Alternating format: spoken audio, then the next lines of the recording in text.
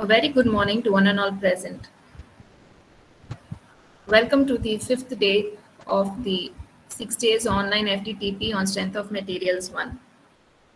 Today among us we have Dr.Mini Remanan, Assistant Professor, Department of Civil Engineering, NIT Calicut, to give a lecture on torsion. So it's my great pleasure to give a brief introduction about her. So she is currently Assistant Professor in Civil Engineering Department, NIT Calicut. So before this, she had been a lecturer in AWH Engineering College, Calicut in 2003, and then later joined as assistant professor level in 2010 at NIT Calicut, and continuing there still. So her basic education has been BTech in Civil Engineering from REC Calicut with first class, and MTech in Structural Engineering from NIT Calicut with distinction. And she has done her PhD in Structural Engineering from IIT Madras. She has written a book on active buckling control of structures in 2022. The first edition has been released on 2022. She also has published around 10 journals, 13 conference publications, and 4 book chapters. She has also completed consultancy work around 40 lakhs worth. She has guided many projects, including 4 PhD students, 14 PG projects, 13 UG projects. So she has also coordinated FDPs and given delivered lectures. And her major subjects that she has handled has been engineering mechanics, analysis, structural design, theory of elasticity and plasticity. So it's a great pleasure to have you here, ma'am. Welcome, ma'am. And I request you to take over the session now.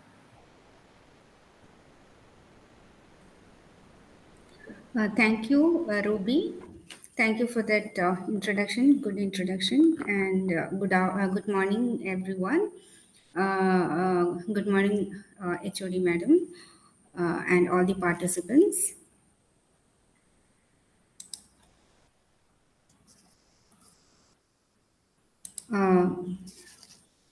Can I start the PPT? Ruby? Yes, ma'am. Yes, ma'am. Okay. Thank you.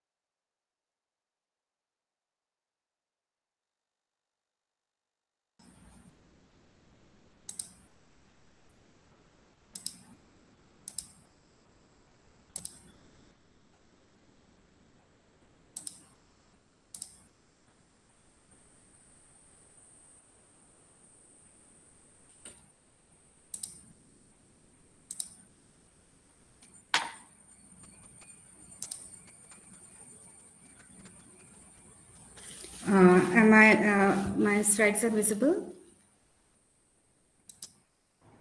Yes, ma'am. Okay. So very warm welcome to all the participants to the this lecture on strength of materials CE 301, and today I am supposed to deliver a session on closed and open coiled helical springs and springs in series and parallel, and design of buffer springs. Okay.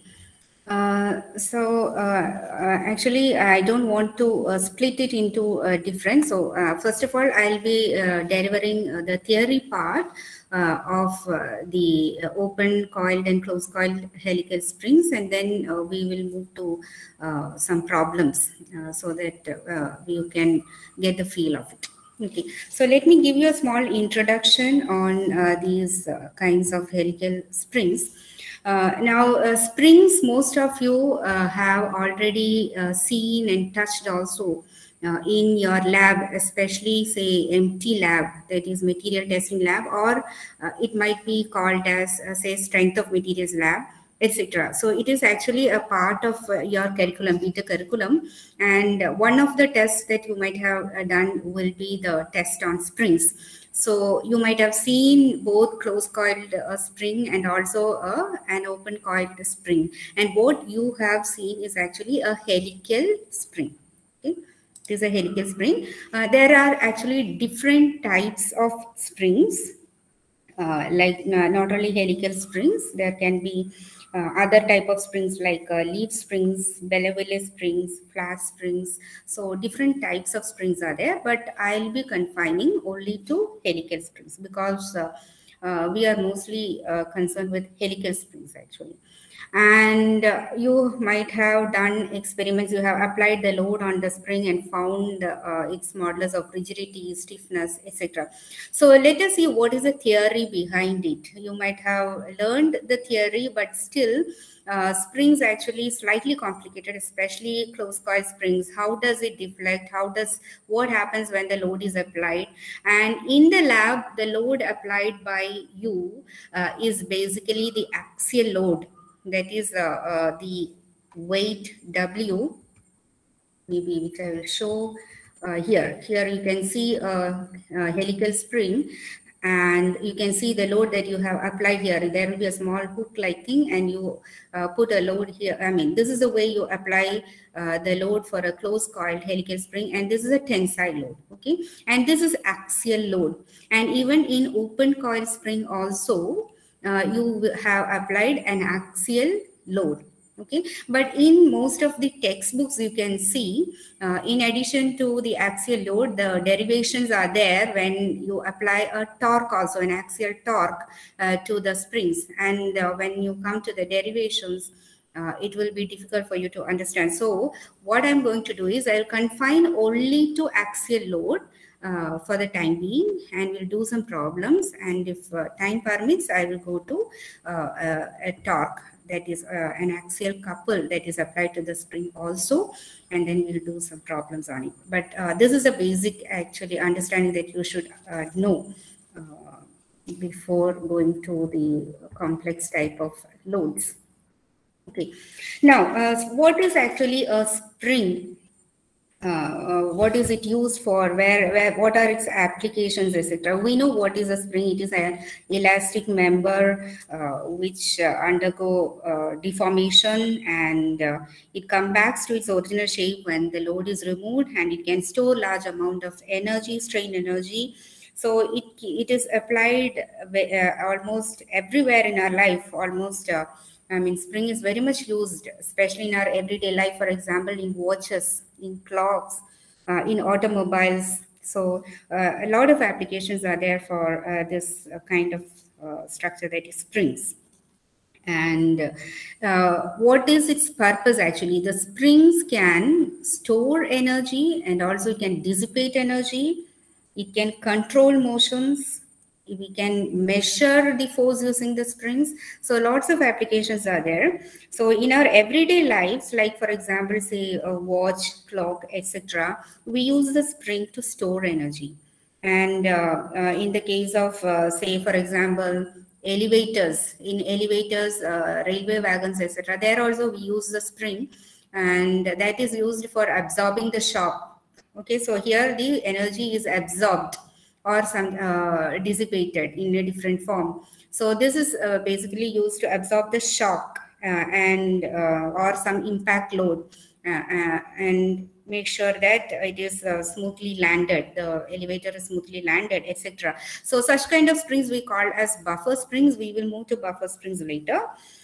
Then we use springs in automobiles. So most of you, you're a mechanical engineer, definitely you know springs are exclusively needed in automobiles, especially in brakes, clutches, etc., to control the motions.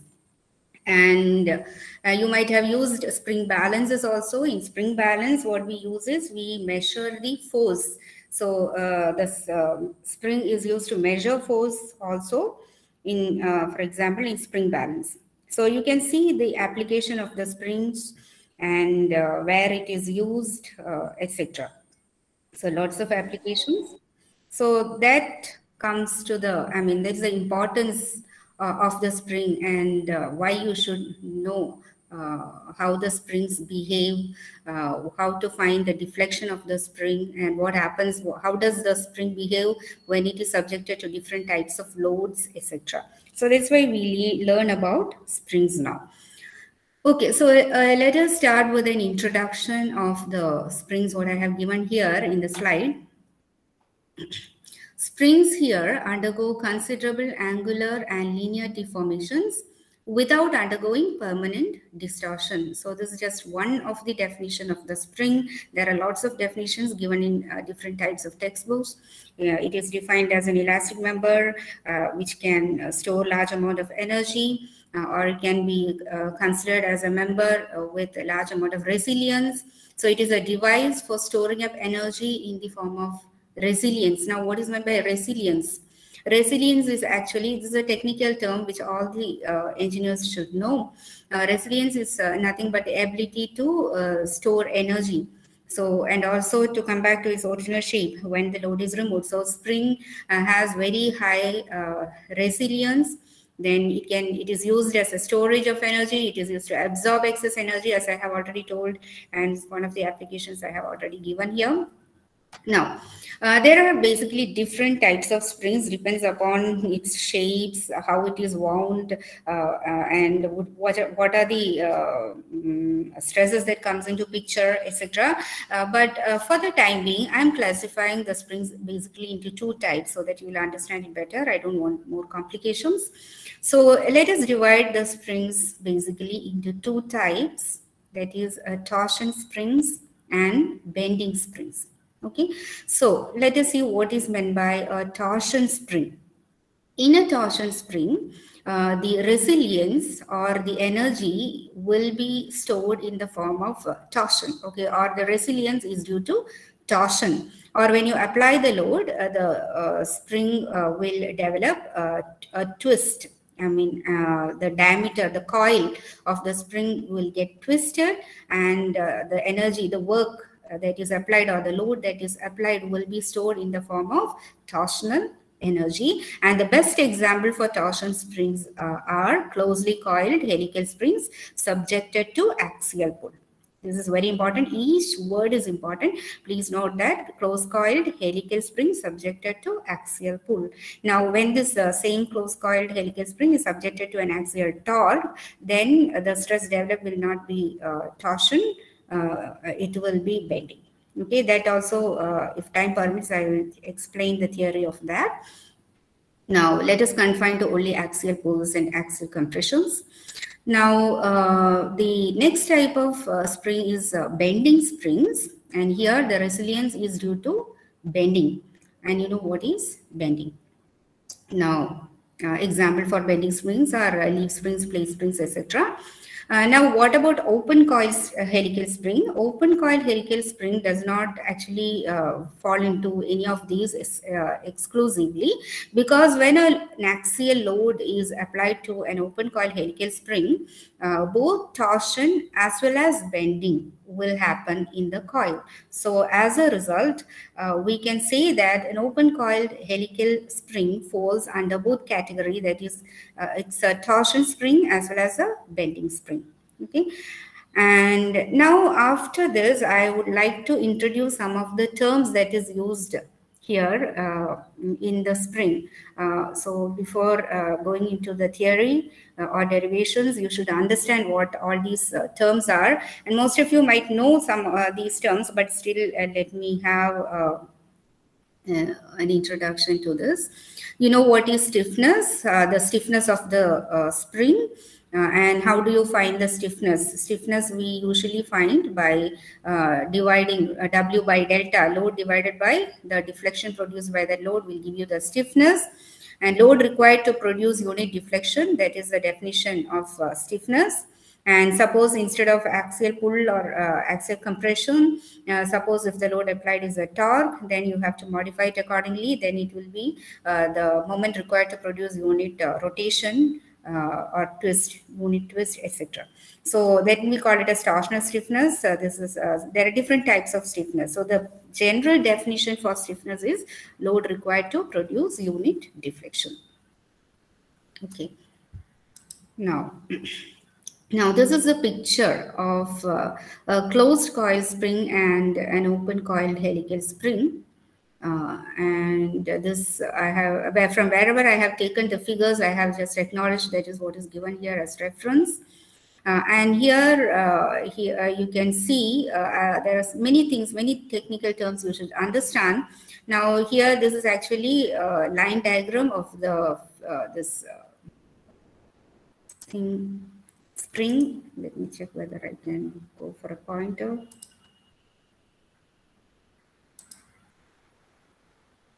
Okay. Ruby, am I audible? Yes, ma'am, you're audible, ma'am. Yeah, okay. So if anything is there, please inform, please unmute and inform me. And also if you haven't understood, please unmute and communicate with me. Okay.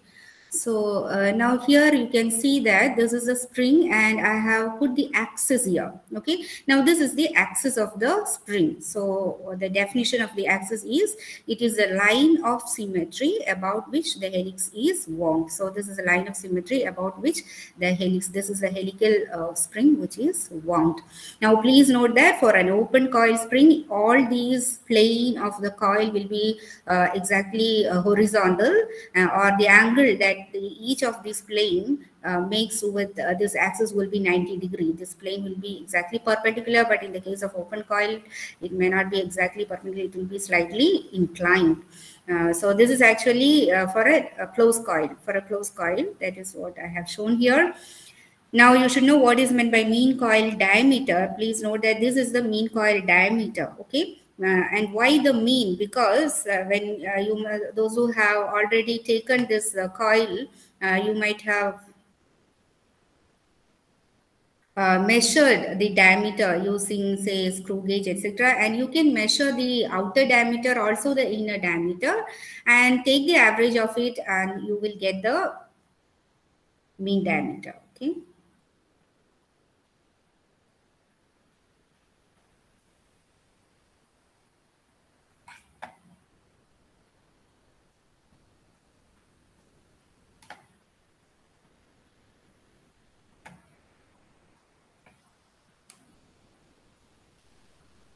Is my voice breaking? No, ma'am, you're audible, ma'am. Okay. Now, the definition of mean coil diameter, what is given is this is the largest dimension of the helix, and it is equal to the diameter of the circle formed by the projection of the helix on a surface perpendicular to the axis.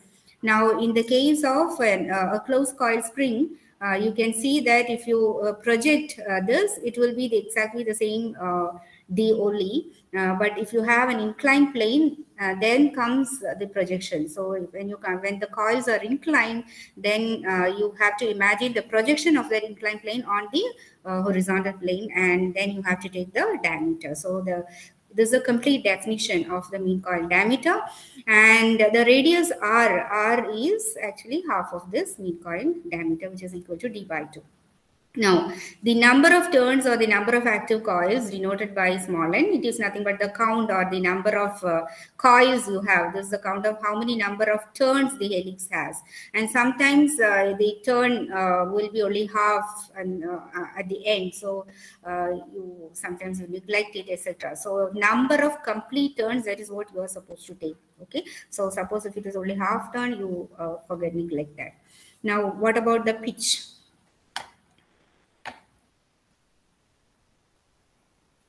Okay, now the pitch, you know what is meant by the pitch. I'm unable to get this laser under my control. Sorry for that.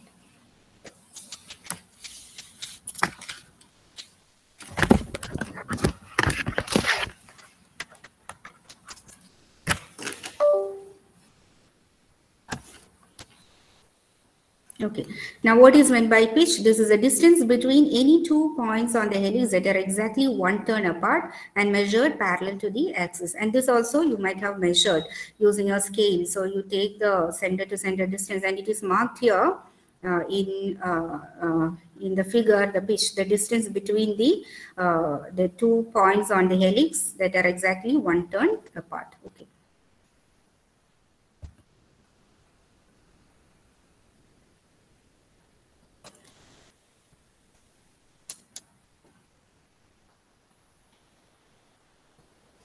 Okay. Now closed and open coil. Okay. Now the next term is the total length of the wire. The total length of the wire is shown here.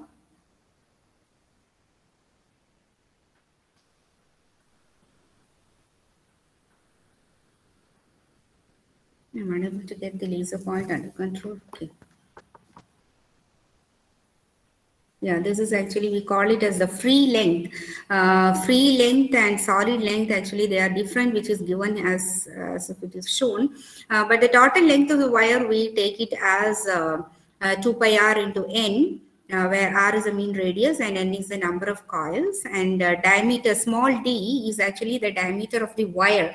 You can see this diameter of the wire here in this figure.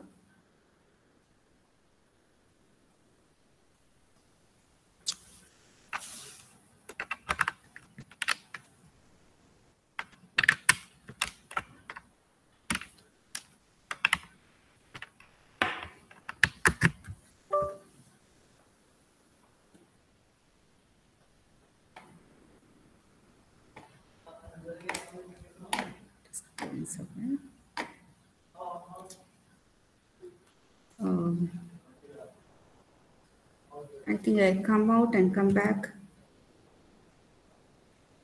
Something wrong with it. Yeah.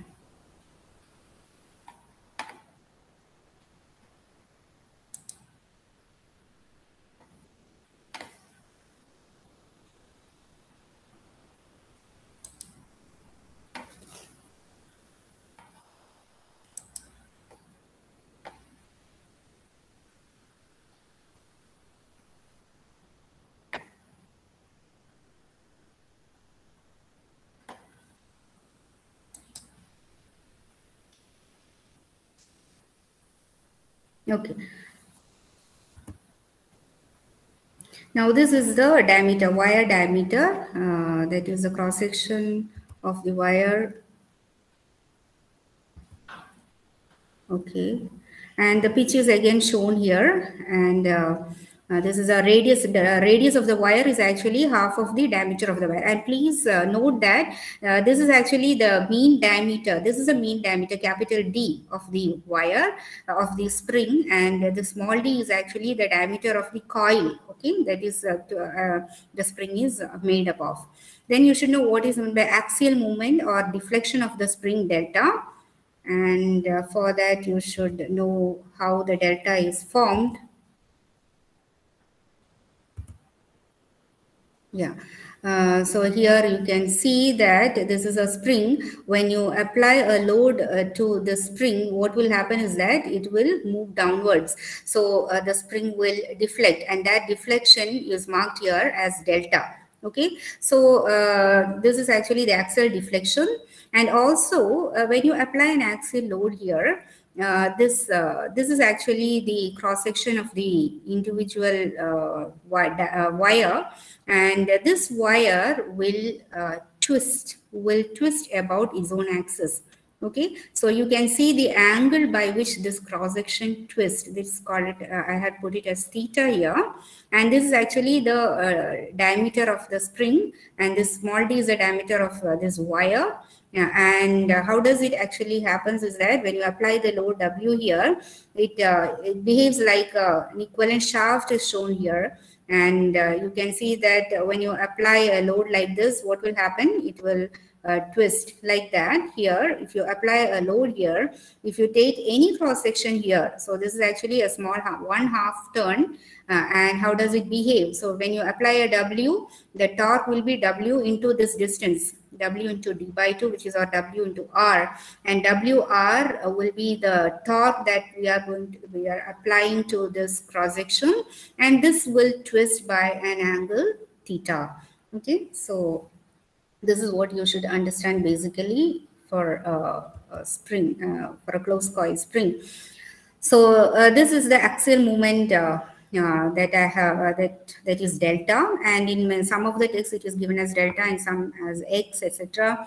And this is a deflection of the spring, vertical deflection of the spring. Then you should know what is meant by angle of helix. The helix angle or angle of helix, it is the angle made by the spring wire axis and a line perpendicular to the axis of the spring. Okay, so actually this is a angle or the angle of helix which I have shown here. It is the spring wire. Please note that this is a spring wire, and this is the line parallel to the spring wire, and line perpendicular to the axis of the spring, and this is the horizontal axis, and this horizontal axis is perpendicular to the axis of the spring. Okay, so the angle between these two lines is called the angle of the helix. This also you can measure in the lab, or some of you might have measured in the lab. Now just to understand each of these terms, I had put two figures here, whatever I could get. So this is a wire diameter, the pitch, you can see the distance between these two consecutive turns, and this is the angle of the helix, the angle between the line coinciding this and the line perpendicular to the axis of the helix. And then please note that this is the outside diameter and this is the inside diameter, and then the mean diameter is called as capital D. And then this is another figure so that you will understand it better. And here usually we take x-axis, y-axis, etc. to for the coordinate systems. And in open coil spring, when we consider open coil springs, we may have to use UV coordinate systems also, so that you understand one coordinate system will be inclined to the other coordinate system by some angle. And in some of the texts, the deflections are also given, like for example, UVW, and these symbols should not be, confusing. Sometimes if UV and W are the deflections, usually UV and W, small u, V and W are deflections along the X, Y and Z axis. That is the usual definition.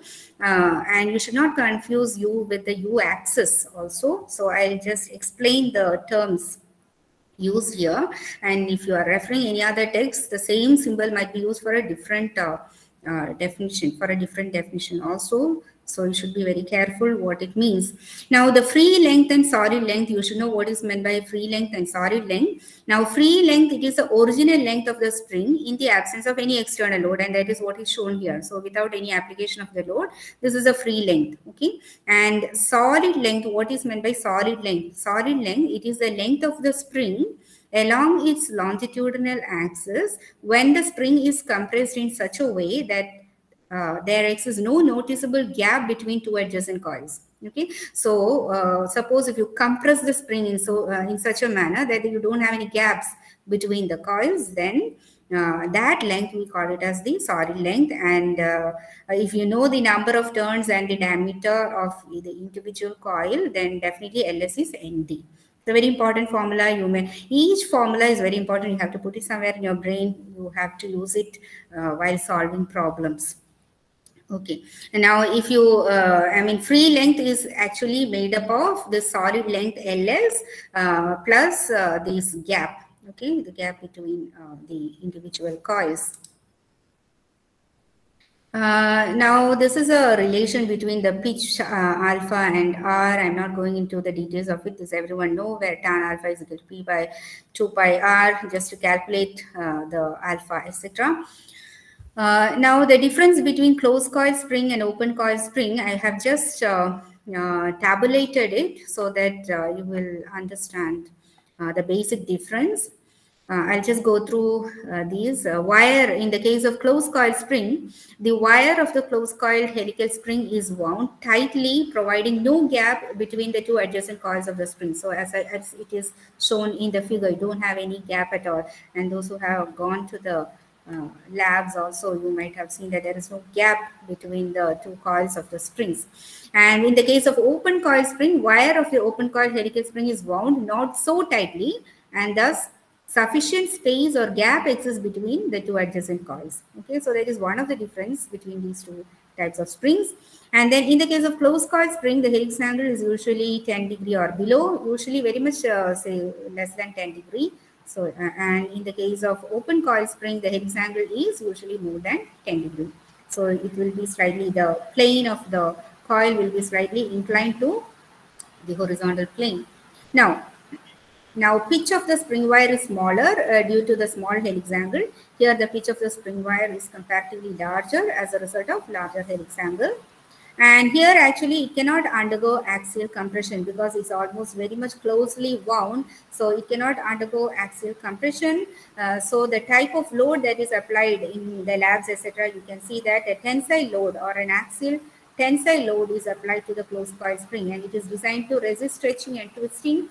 And here in the case of open coil spring, it is designed to undergo extension and compression and deflects its length accordingly under the action of axial load. So here it can undergo extension and also compression. So both kind of loads we can apply here, both tensile load and compressive load. But in the lab, what is the kind of load that we apply? It is not tensile load. We apply compressive load on open coil spring, and then we find the parameters, mechanical properties like modulus of rigidity, etc. Now, and closed coil springs are commonly used in heavy duty applications like garage doors, vice grip pliers, self-closing door hinges, bike or cycle stand spring, etc. And whereas in open coil spring, it is commonly used in low duty applications like spring operated ballpoint pen, bike shock absorber, valves, brakes, clutches, etc. So these are some of the only some of the differences between open coil spring and the closed coil spring. Now let us go to the closed coiled spring in detail, and let us see how does it behave? How does it behave when an axial load is applied, and how to find the delta, the deflection, the angle of twist theta, provided we know the load applied, the axial load applied, which is W, and if we know the geometric properties like the diameter, mean diameter, the radius, the small diameter of the wire, number of turns, the angle of helix, etc. If all these things are known to you, how to find out the angle of twist, this theta, and this delta. Okay, actually this is what we are going to learn now. Now please note that I am using capital W for axial load and theta for angle of the twist, and the theta and W is clearly shown here in the picture. You should understand it very clearly. Please note that, I repeat, when the spring is subjected to an axial load W, the wire of the spring gets twisted like a shaft.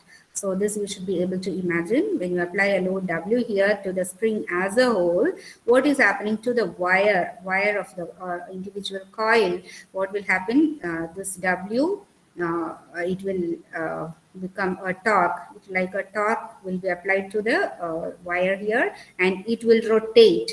Because it is a circular cross section, it will rotate, and this is a coil of circular cross section, and the angle of rotation, this is actually called the angle of twist here, theta. Okay, and if you draw the free body diagram also, you can see this is the W, which is the external load, and whenever you apply an external load, the spring has to resist, and internal forces will develop. So what are the internal forces that will be developing here to resist this W?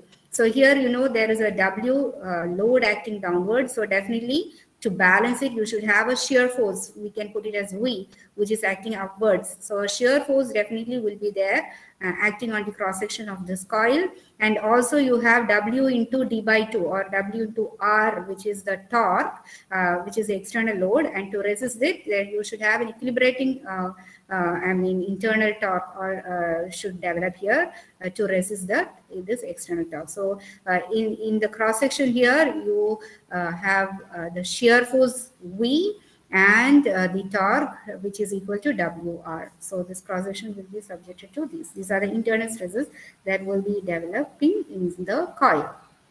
And these are the only two things you have to take care of in the case of closed coil helical spring. And please note that bending does not take place. Bending, please note that bending of this wire, and that happens only in open coil spring. So we'll discuss about that maybe when we go to that section. So hope you have understood what is this theta, how does this cross section rotates when you apply this load W. Okay. And now we will learn how to find an expression for this delta and also for theta, etc.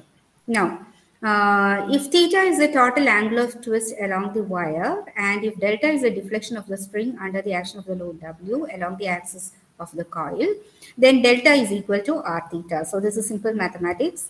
Arc theta is equal to arc by radius. So theta is equal to delta by r, or it's as simple as it.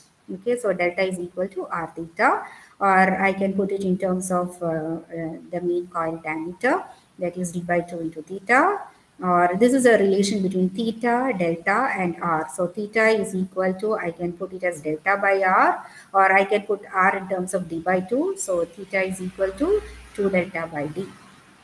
Okay, this is a very important relation that you should understand. Now, as I have told you, to maintain the equilibrium of a segment of the spring, you should have a shear force which should be developed at the exposed cross section of the wire, and also you should have a torque which is equal to W into R, W to D by 2, and shear force V. So V is the usual symbol used for shear force, and that should be equal to the external load W, and the torque that is developed inside will be equal to W into R. And these are the two internal forces that is required at any section excess of the spring in the case of a closed coil spring. Now, in every theory, there will be some amount of assumptions, and you should be very careful about these assumptions, because those theories can be applied only under certain conditions. So that also you should be understanding. So what are the assumptions used in the theory here? So here you can please note that shear stresses caused by the direct shear force is uniformly distributed across the cross section of the wire and is negligible. So how does the shear stress, the symbol used for shear stress is usually tau, and shear stress will be developing due to torsion and also due to V, that is a shear force. Okay, and the shear stress due to shear force will be V by the area of cross section of the wire, and the shear stress due to the torque will be obtained by using the pure torsion formula. Okay, I hope you remember the pure torsion formula, and you need a pure bending formula in these derivations. So for closed coil spring, only pure torsion formula is required, and when you go to open coil spring, you need the pure bending formula also.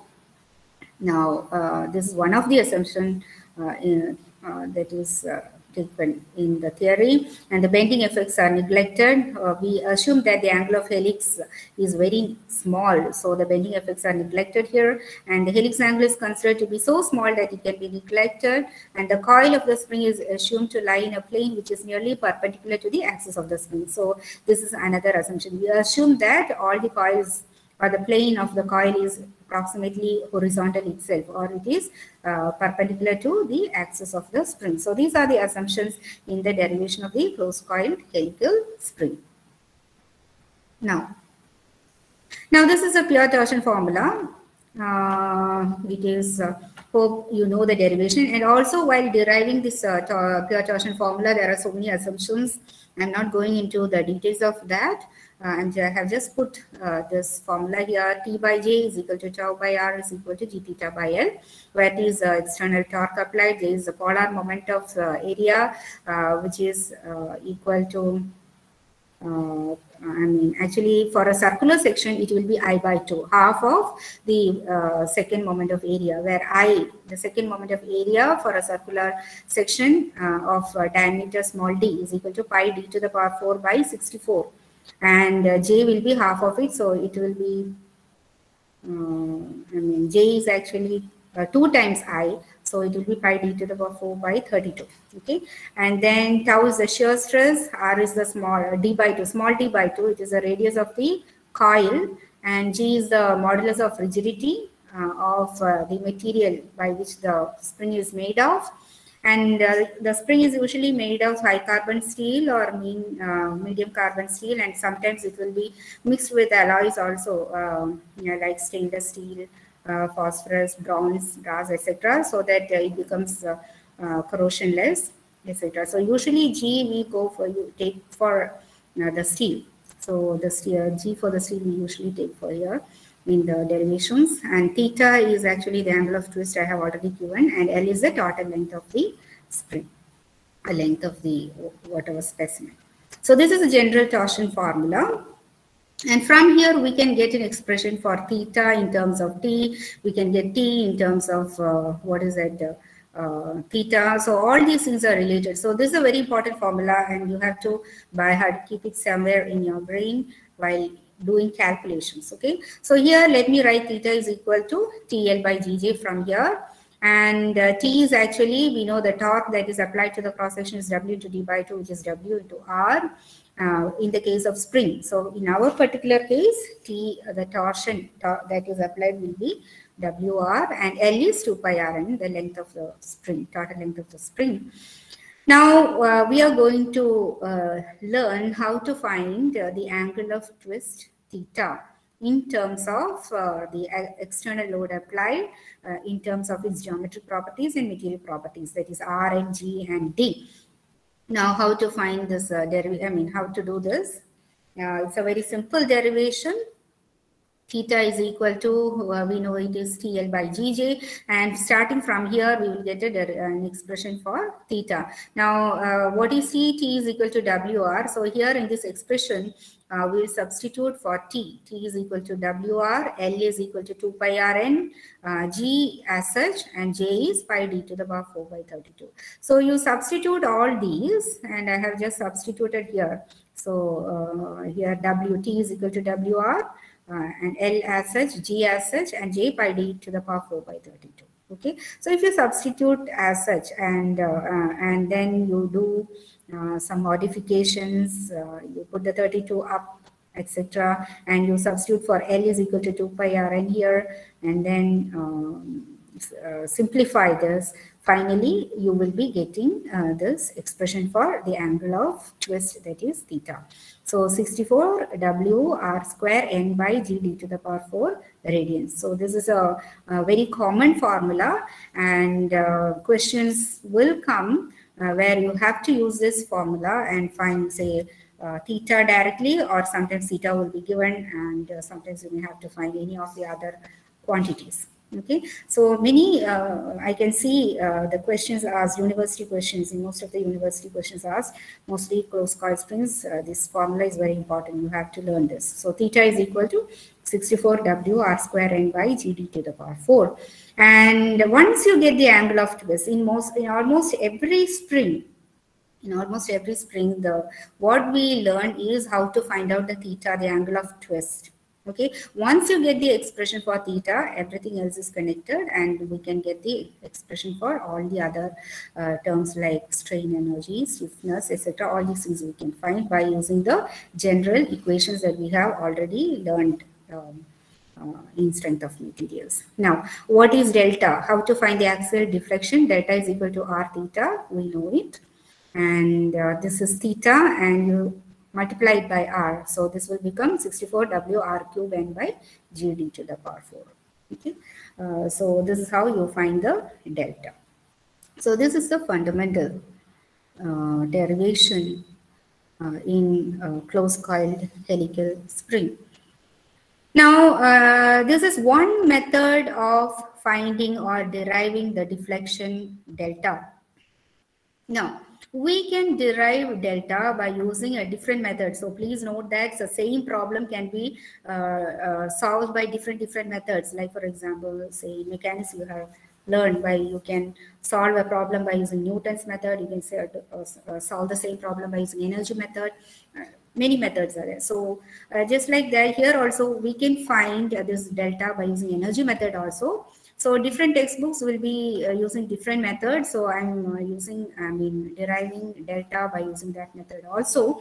So torsional strain energy stored. So please note that whatever we know the external work done will be stored in the form of strain energy in the material on which the load is applied.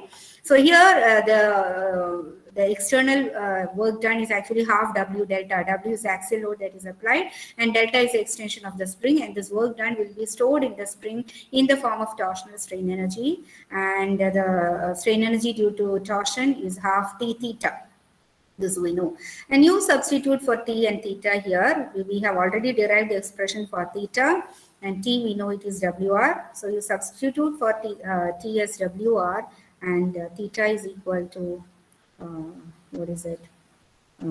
That expression, which I just substituted that expression here, and you will get the same expression for delta, which we have obtained earlier. Okay. Now comes the other terms like stiffness, shear stress, etc. You should know how. So in the problem, you will be asked to find the stiffness of the spring. Or you'll be asked to find what is the shear stress that is coming onto the cross section of the spring, etc. Okay. Now, Ruby, am I audible?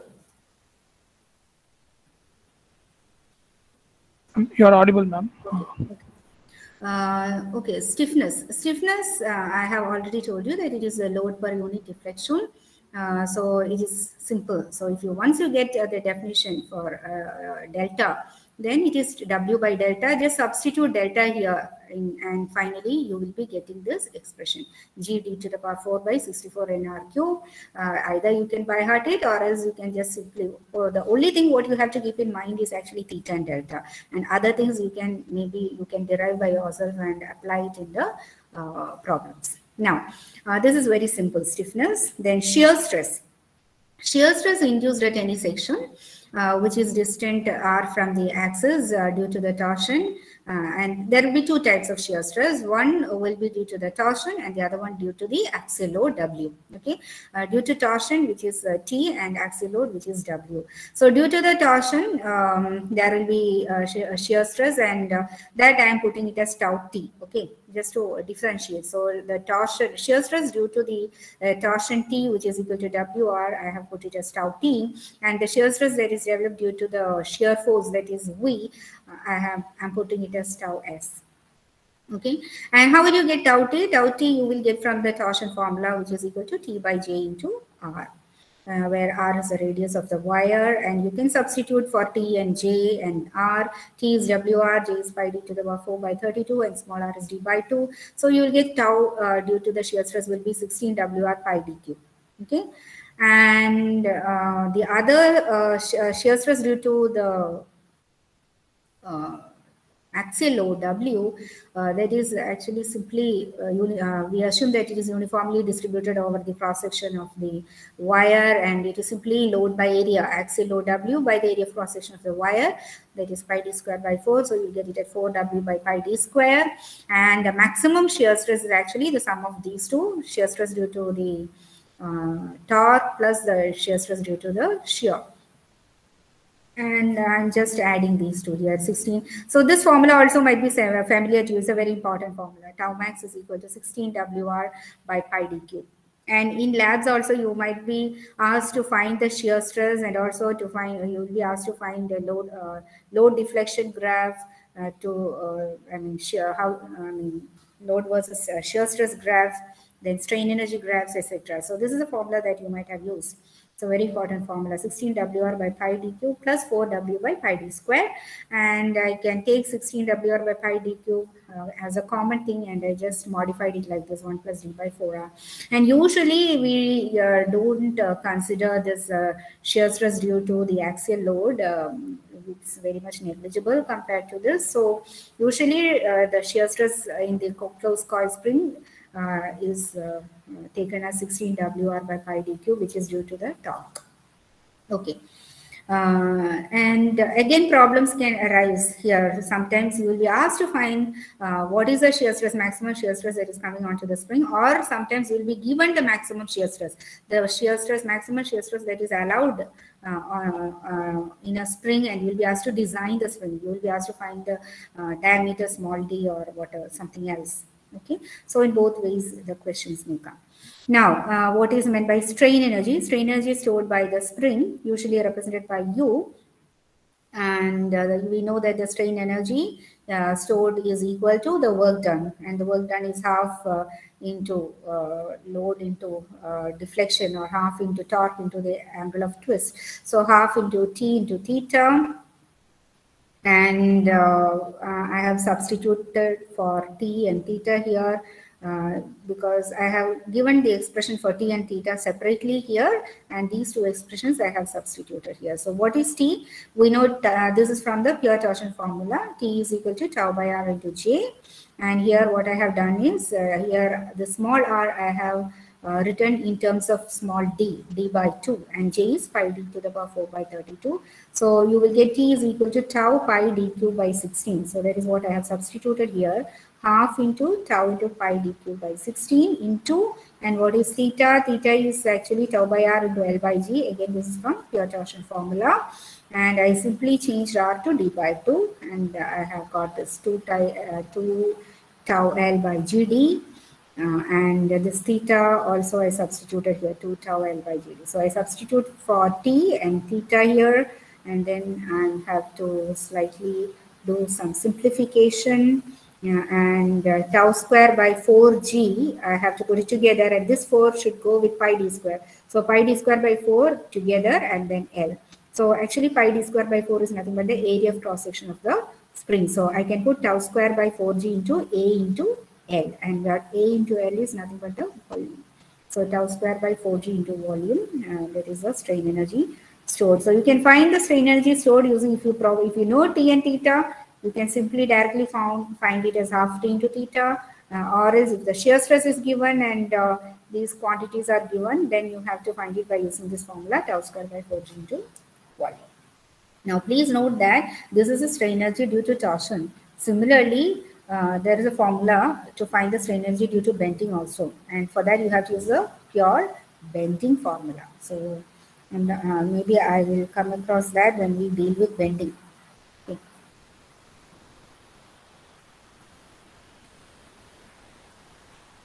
Here what I have done is, in some of the texts you can see that instead of tau square by 4G into A into L, it will give you a formula in terms of like 32 W square R cube N by GD to the power 4, and then they do the problem. So, but you should understand how it is obtained. So I have just explained it here. So here actually what they have done is this tau, we know the expression for tau, and tau is equal to 16 WR by pi d cube. So here we have substituted for tau here, and then simplified. And then what I have done is I have substituted for A here pi d square by 4, and L is equal to 2 pi R N, and again do simplification, you will get this formula. Okay, so either you can use this or this, both are same only. But sometimes instead of this shear stress, etc., these are the quantities that will be given in the question. So using this formula will be faster than this. So, or else we can find tau by using this formula and then use that. So there are different ways in which you can do a problem. Now U can be obtained in a different manner, also like half W into delta. We can substitute for delta. We have already obtained an expression for delta. So here I just substituted for delta here, and I will get it directly. This is another way of getting an expression for strain energy. Okay. So, okay, so these are the fundamentals, fundamental quantities that is that has to be derived or that has to be understood or calculated or found in closed coil helical spring subjected to an axial pull. Okay. We'll do problems on it later. Let me complete open coil springs also, and then we will move to some problems. Okay. So can I move to open coil? If you have any doubts here, I can stop, or else I will proceed. Can I proceed? You can proceed, ma'am. Okay, thank you. So let us go to open coil helical springs. Now, this here, you have to be slightly careful and very much attending. Now, this is an open coiled helical spring, and you can see that this axis or the plane of the coil is not exactly horizontal, it is inclined. So these are the plane of individual coil, it is inclined and it will be making an angle alpha with the horizontal. Okay, and R is the radius, mean radius of the coil, D is the diameter of the wire, etc. And this open coiled spring will be subjected to, again, we are considering only an axial load now, when it is subjected to an axial load W. When it is subjected to an axial load W, what happens if I take a cross section? If I take a cross section, this W will produce a torque WR. Okay, and please note that this WR will be about this horizontal axis. The torque due to the W that is applied will be acting about the horizontal axis, which I have put as U here.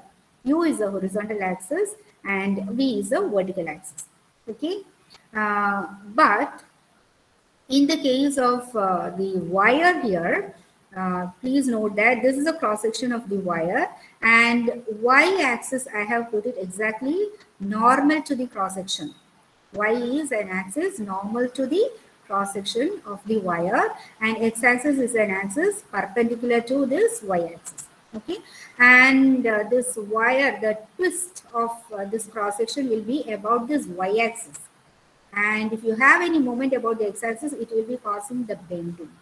Okay, so the torque that is coming from this capital W is actually WR, and this WR will be causing a torsion and also the bending of this coil.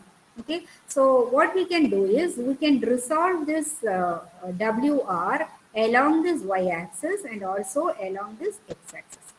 Okay, so suppose if alpha is the angle between these two, the horizontal line and the line along the axis of the wire, then the component of WR about this y-axis will be WR cos alpha. So here you should know how to resolve a quantity between two mutually perpendicular directions. Okay, so you should be thorough with these fundamentals.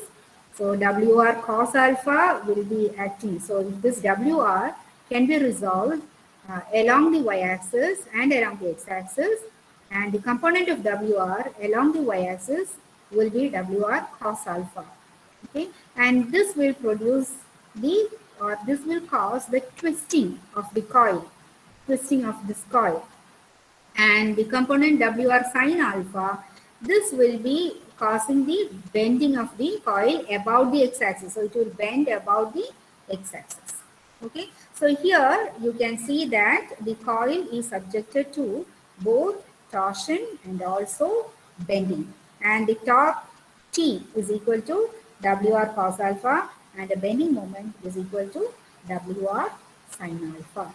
So this you have to keep it somewhere in mind. Now, I am confining only to axial load now, because when you apply a torque, this cos and sin will be varying. So along the y-axis, instead of cos, we get sin.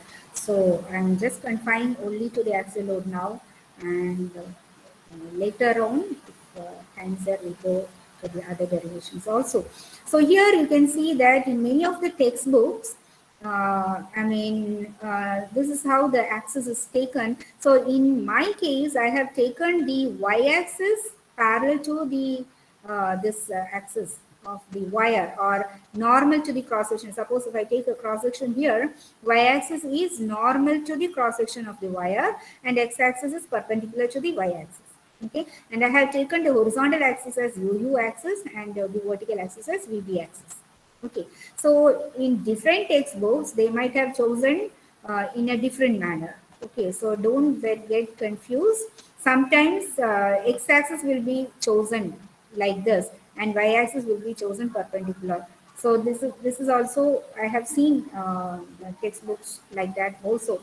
So please understand it carefully. Y-axis is simply the axis normal to the cross section, and x-axis is the axis perpendicular to the axis normal to the cross section. And please note that this cross section will be inclined to the horizontal. It will not be, y-axis will not be coinciding with the u-axis. Please note that for a closed coil spring, this y-axis will coincide with u-axis, or x and y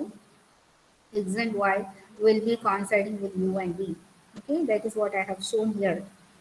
This is the, suppose if I take the cross section, this y-axis is actually normal to the cross section, so I cannot show it here because it will be towards you here. Hope you are able to see this circle.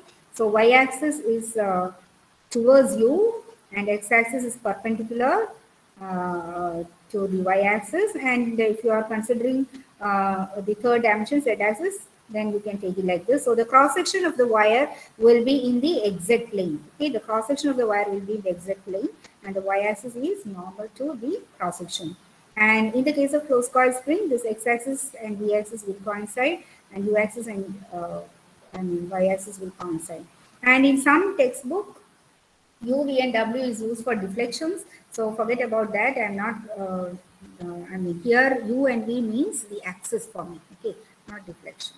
And sometimes in some texts, the coil like this will be shown, okay. So this one half of the coil will be shown. Sometimes it can be this half, or sometimes it can be this half. So to avoid confusion, I have taken both the halves. One limb of the spring, either like this or like this. So if it is like this, you have to draw like this. Y-axis perpendicular to the cross section, U-axis horizontal, V-axis vertical, and x-axis perpendicular to Y. And suppose if you are taking a limb like this, then this is a way to the figure will be looking like. So y-axis again perpendicular to the cross section, x-axis normal to y, and then u and v horizontal and vertical. Okay, so only you have understood these axes, then only you will be able to understand the resolution of the torque along the axis normal to the cross section and tangential to the cross section. Okay, so it is a resolution of this torque externally applied WR along two mutually perpendicular directions, and the component about y-axis, it is WR cos alpha, which will be producing the twist. So WR cos alpha will try to twist this coil, and WR sin alpha will try to bend this coil. Okay, hope you have understood.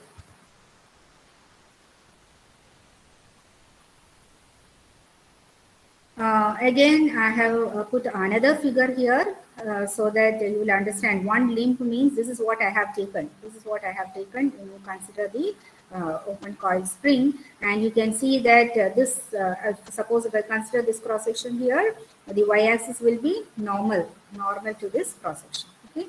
Now, the total length of the wire now will not be 2 pi Rn, it will be 2 pi Rn sec alpha, for in this case. And again we need to find just like what you have found earlier, you should find the angle of twist theta. What is the definition of how to find theta and how to find delta, etc. Okay. Now the axial force W exerts a moment WR about the UU axis, as I have shown in the figure, and this WR is resolved into two along the two axes. The torque will be produced by WR cos alpha about the torsional moment about the torque is produced about the y axis. Okay, that is a mistake. Torque will be about the WR cos alpha about the y axis, and bending moment. So this I have to correct.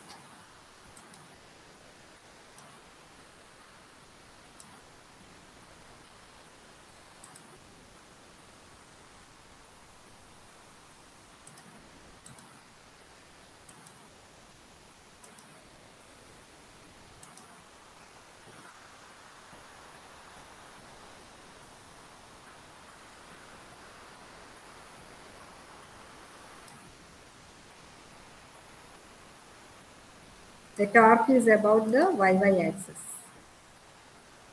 So torsional moment T is equal to WR cos alpha is about the y axis. Please note the correction.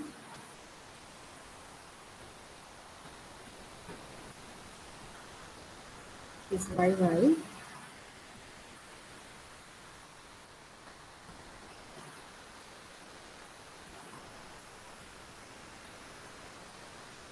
And the bending moment WR sin alpha, it is about the x-axis causing the bending.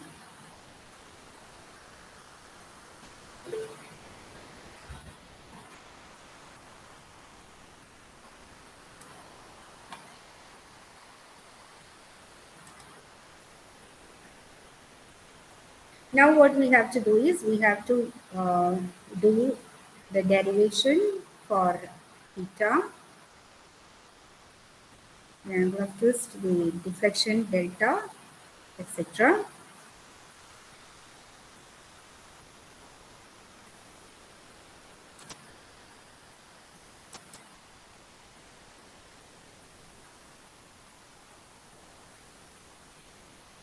Okay. So here what happens is that due to the torque, what will happen is that this wire will twist, and the angle of twist, let me put it as theta. And now due to the bending moment, which is equal to WR sin alpha, definitely it will bend, and the angle by which it bends, that is put as theta x. So please note that theta and theta x, they are different. Okay, theta is the angle of twist, and theta x, I have put it as the angle of rotation of this coil about the x-axis. Okay, and here again you can consider this theta x can be obtained by using using the pure bending formula. We know m by I is equal to sigma by y is equal to E by R. And m by EI is equal to 1 by R. M by EI is equal to 1 by R. And 1 by R is nothing but the curvature. And we put it as d square y by dx square. So this we have, we know in strength of material. So d square y by dx square, y is the deflection perpendicular to the load. Y is the deflection in the direction of the load. So d square y by dx square is equal to what is that, m by EI, or actually it is a minus m by EI, which we have already learned. And we can get the expression for theta from here. And you have learned how to find the deflection of a beam. By using different methods, by double integration method, Macaulay's method, moment area method, etc., or strain energy method, conjugate beam method, etc. So there, the fundamental equation that we have used there is d square y by dx square is equal to minus m by EI. So that please note that minus is missing there. It's a mistake. Now now what I am doing is d by dx. I can write d square y by dx square as d by dx of dy by dx is equal to m by EI, and I can separate this dx, or I can shift or move this dx to this side. So here it will become d of dy by dx is equal to m by EI into dx, and if I integrate on both sides, I'll get dy by dx is equal to integral m by EI dx plus one integration constant also will be there. And actually this dy by dx is nothing but the slope in the beam, which you might have learned. Okay, so that slope is actually due to the bending of the beam, not the angle of twist. Please understand. So that's why I had put it as theta about the x-axis. Okay, so due to the bending along in the x-axis.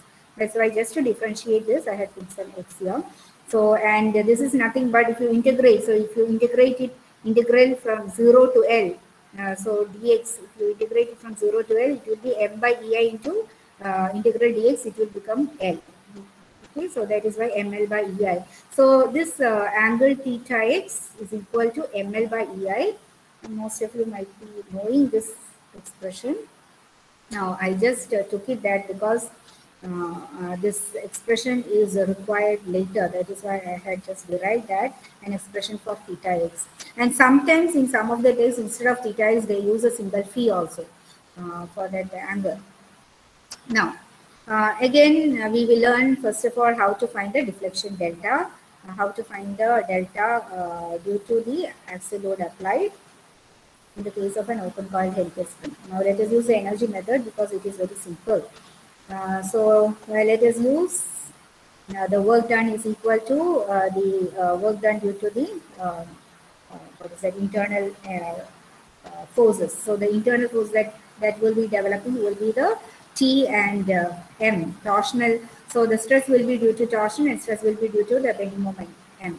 And the work done due to the torsion T and the work done due to the M can be equated to the external work done, which is half W delta. Okay. So using this equation, we can get an expression for delta. This is a fundamental quantity which we have to derive for the spring. So half W delta is equal to half T theta plus the energy due to bending moment M. M is equal to M square L by 2 EI. So this also very familiar to you, but still I will just explain. I have explained it here. Work done due to the bending stress is equal to, or due to the bending moment, half M into rotation due to this bending moment, that is theta x.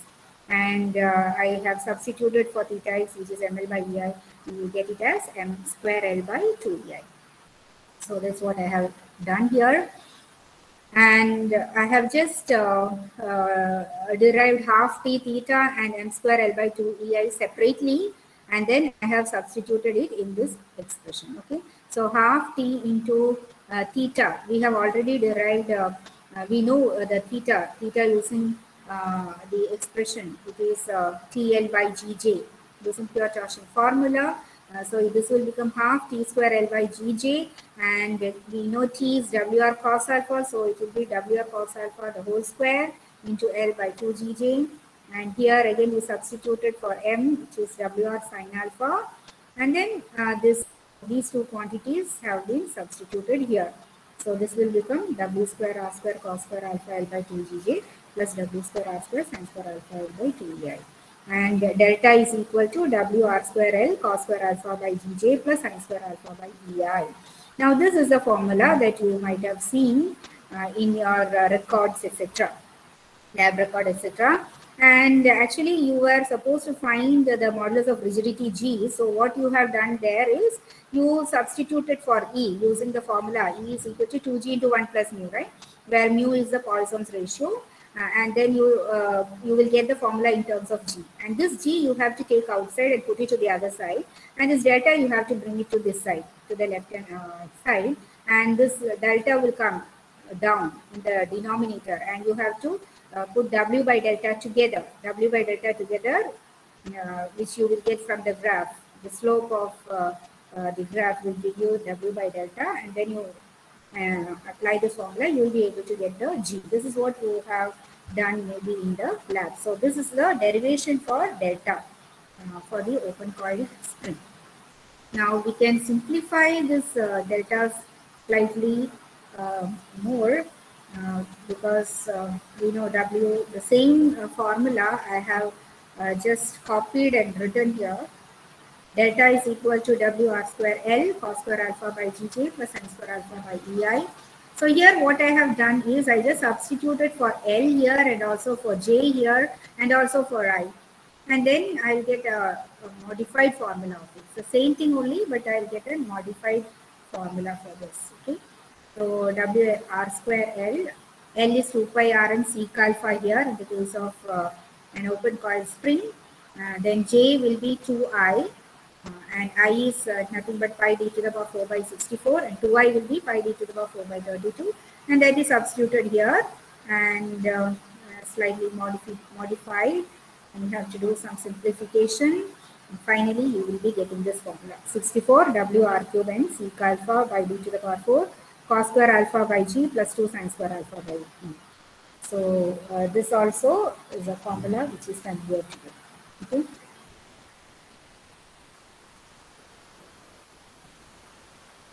And then you should know how to find the strain energy stored due to the bending. So you should know how to get the expression for u. So to get the expression for u, the fundamental equation is half m into theta x. Please note that the angle or the slope due to the bending moment m is theta x. Half m into theta x, where theta x is ml by ei. So you will get u is equal to m square L by 2 ei. Now you can write this strain energy u in terms of the bending stress sigma. Sigma is the symbol used for the stress due to bending. Okay. So if I want to write u in terms of sigma, how will I get? So u is equal to sigma square by 8e into a into L. This also you should be familiar. But the derivation for this I have shown here, starting from the fundamental half m theta x. So we know that m is equal to sigma z, where z is a section modulus, where z is equal to I by y. And in our case, I is pi, since it is circular section, pi d to the power 4 by 64, and y is actually, we'll take y max, the distance of the fiber from the neutral axis, y. So it is d by 2. Okay. And what I have done is I just substituted for m here. M is sigma into I by y square L by 2 ei, and I have got this expression. I substituted for I here. I also, and then finally you have to do slight simplification here, and you will get sigma square 8e by this pi d square by 4. This 4 should go here, so 2 4s are 8. So sigma square by 8e into pi d square by 4 into L, where pi d square by 4 is a into L, where a into L is the volume. So sigma square by 8e into a into L. So this is the expression for u in terms of bending stress. You can find u in terms of moment also. So both of the formulas you should know, because we don't know what will be given to you in the question. Okay, so these are the fundamental equations in open coil spring and closed coil spring subjected to an axial load. Okay, I haven't taken any other load other than the axial load. And I think we will do some problems for this particular case, and then maybe the next section I will derive the formula how to find the angle of twist, delta, etc. if the coil, both the coils are subjected to an axial torque. Okay, if it is subjected to an axial torque, then it is you should know how to find these quantities also. But this is the basic, this is the fundamentals, and also the questions will be coming when it is subjected to an axial load, usually in the university, etc. Now the next section is springs in parallel and springs in series. Actually, this is a very simple topic. Most of you might have learned in maybe in the school also. So I just have a glance at it.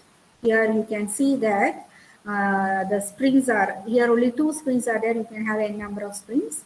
So here I have shown a figure of 2 springs alone, which are connected in series in different ways. So here you can see a block. This can be pulled. So here you can apply the load horizontally. Here you can apply the load vertically downwards, or the self weight itself can be the load also. And this is another way of connecting the springs to the load. And all these cases A, B, and C are under the same case, that is under parallel. So this all are under parallel. Okay.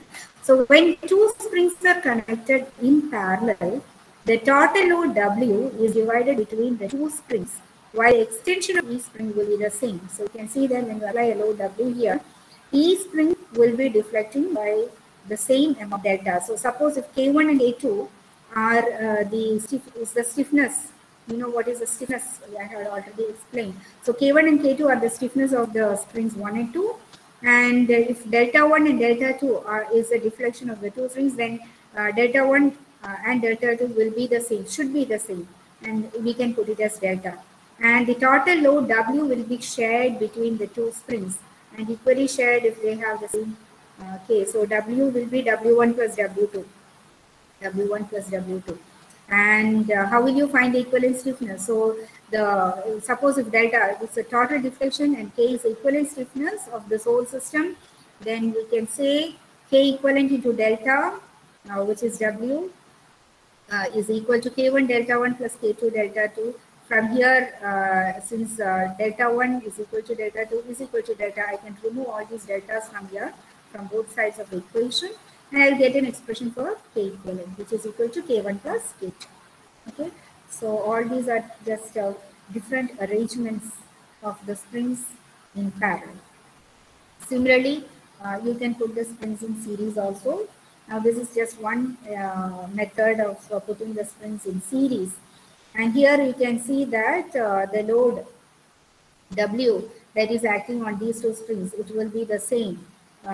Suppose if W or force F is applied, then the force in the spring 1 and spring 2, it will be the same. So that is what I have put here.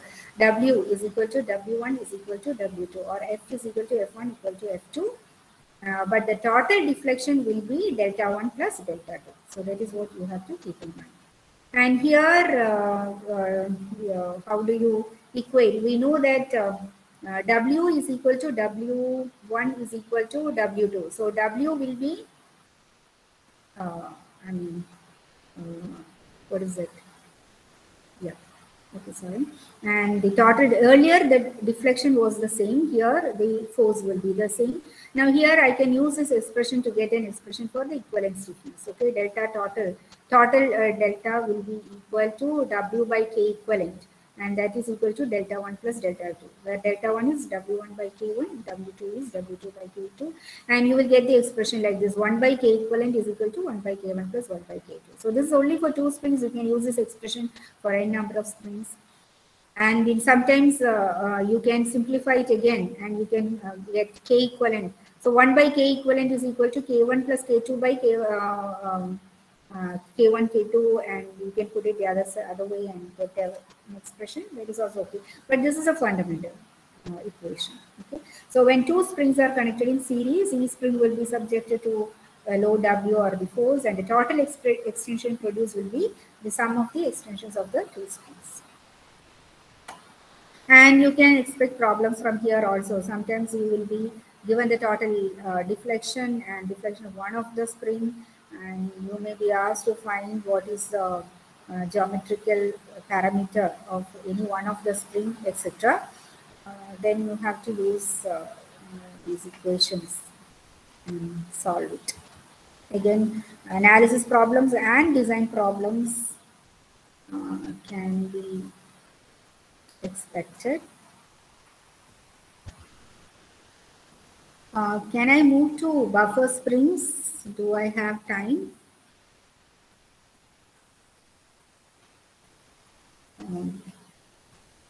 10:30 is actually a break, ma'am. Okay, so maybe I will try to do a small problem on closed coil spring, and then maybe buffer spring I'll take in the next session.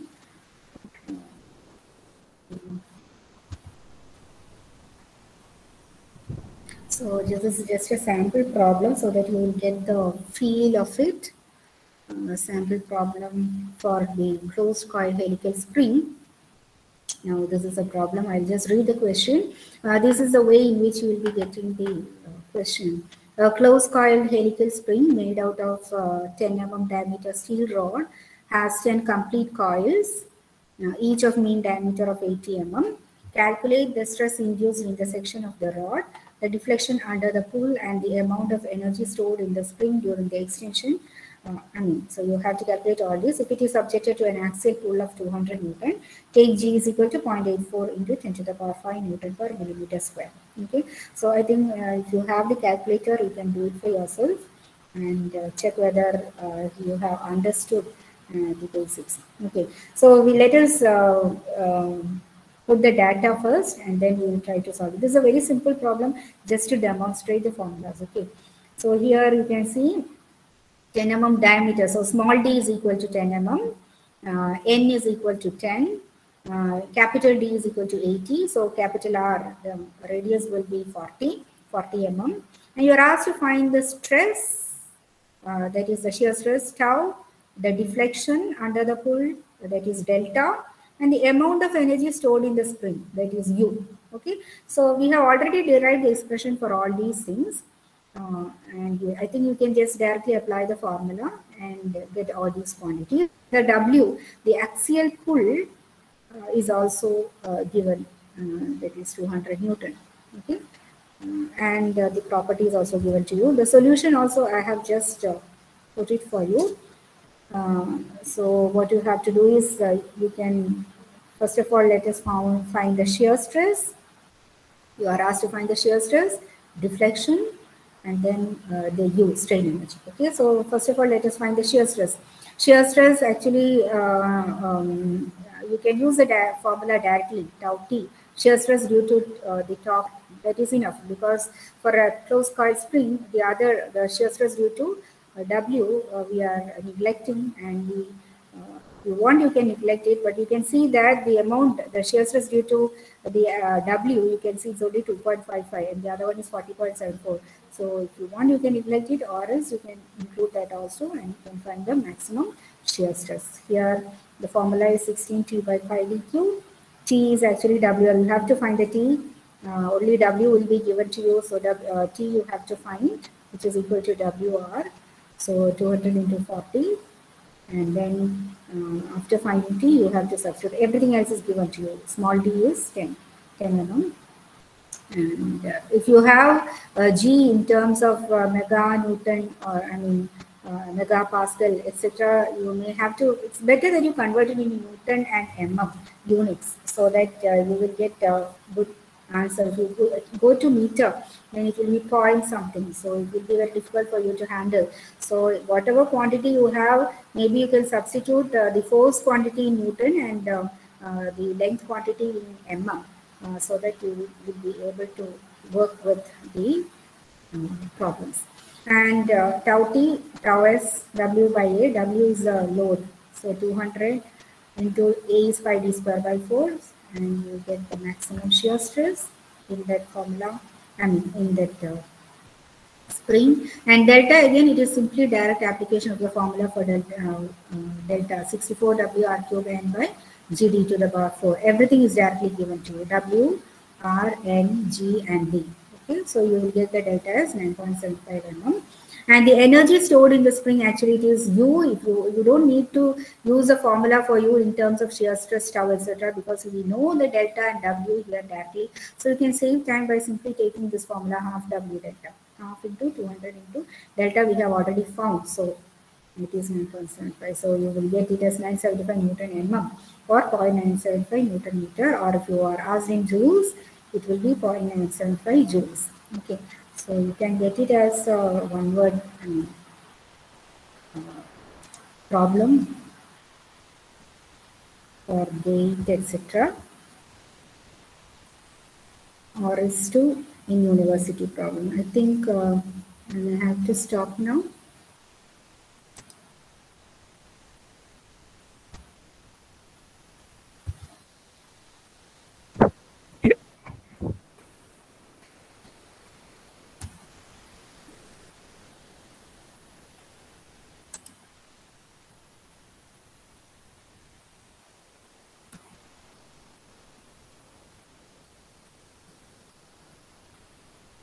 Shall we have a break, ma'am?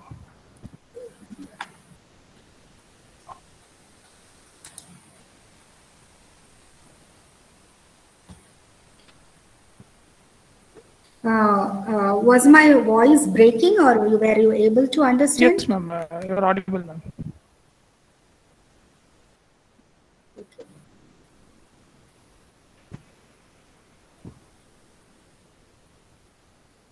Ma'am, hello? I will take the remaining portion in the next session then. Okay, ma'am. Okay, ma'am. We'll join at 10:45, ma'am. Yeah. Okay, ma'am.